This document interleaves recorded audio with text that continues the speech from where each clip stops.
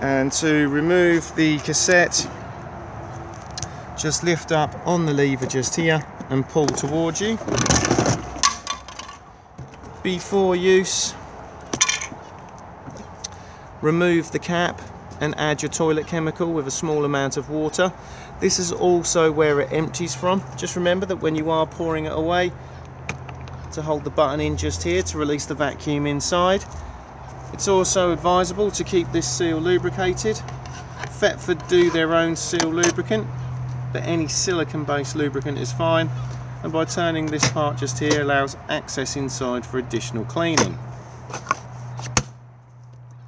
All of these cassettes now are on wheels with extendable handles. On these particular Auto-Trail models, if I lift this section up just here, you'll see you can add a filter. They do only last a short period of time and then have to be replaced. You do not have to use these if you don't want to, as you can pause the fan if you do not want to use it.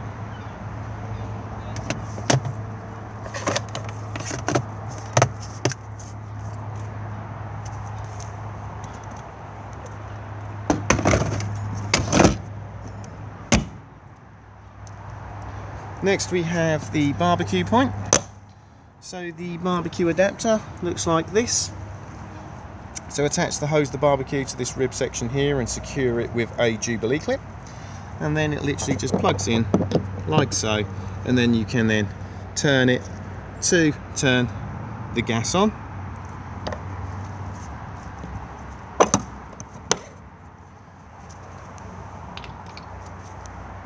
Vents for the Thetford fridge freezer. You are supplied with winter covers. These can be used if you are using the motorhome in extremely cold climate, because they will help hold some heat in, making the fridge run more efficiently. To use these, if we just demonstrate it on the lower vent just here, you'll see clips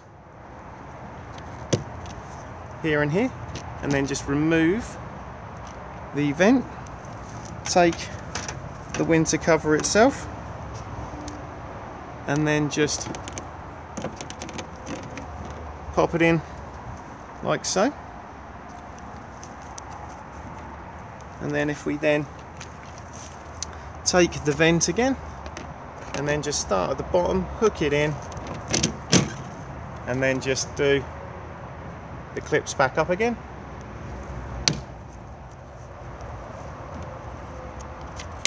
And then obviously we would then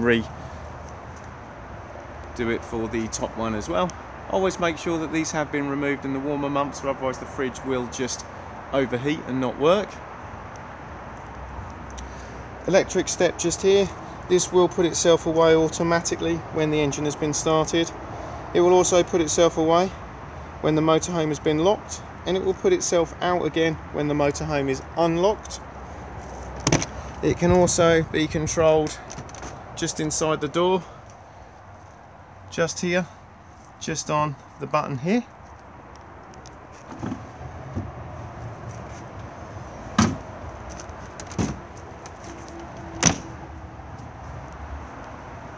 Access underneath the bench seat just here, and then we also have the gas locker.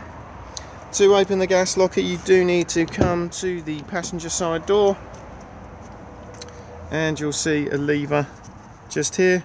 Just lift this up and it will then open the hatch.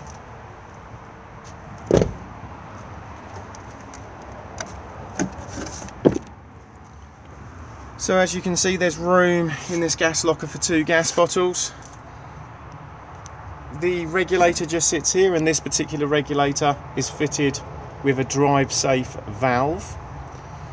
So this works in conjunction with this particular gas hose, so it looks very similar to the one that's on my demonstrator bottle, but you'll see that this one here has this black button just here. So the hose comes off the regulator and screws into the propane bottle and is tightened with a gas spanner. bottle on and off on the top here. So if it's this hose, once you've turned the bottle on, what you will then need to do is just hold this button in just here for about 4 or 5 seconds, and this will then allow the gas into the van. What would happen if this particular hose got severed in any way? The valve just here recognises the sudden drop in gas pressure and then cuts the gas off at this point to stop it escaping from the bottle. If there was any damage inside the motorhome, the crash valve in this part of the regulator recognises the sudden drop in gas pressure and then will stop the gas leaking out inside. Sometimes these can be triggered if you go over a bump quite violently. So if you've got your gas bottle turned on and you've held this button in and you're still not getting any gas into the motorhome, just come and press and hold the reset button here for about 3 or 4 seconds, and it will then reset this crash valve as well. The beauty of this system is that you do not need to turn your gas bottle off for travel if you wish.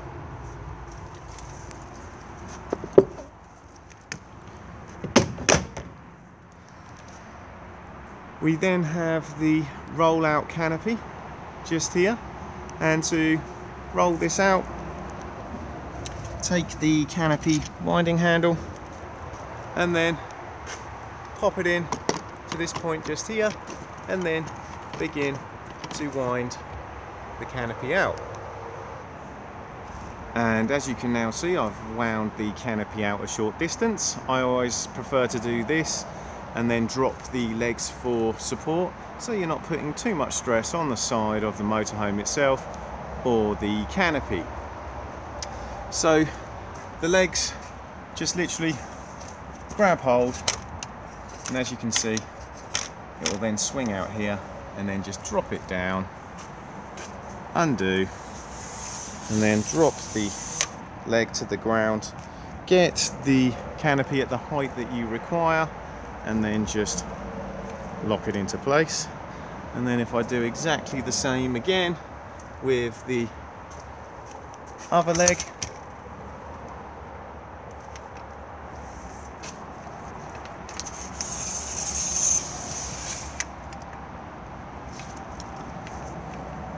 and now we have the canopy supported, and I can now continue to wind it out, walking the legs out as I go.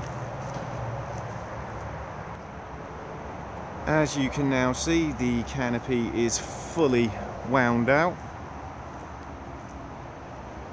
Never use in high winds, as you do run the risk of it being flipped over the top of the motorhome. When it comes to putting the canopy away, wind it back in roughly to the point where we drop the legs, pop the legs back in, and then continue to wind until it will not wind any further. You will sometimes find that the canopy winding handle will get stuck in like it is at the moment. Literally just push it up and then twist it round, and then it will drop back out again. The diesel cap is just located in here and is unlocked on the ignition key.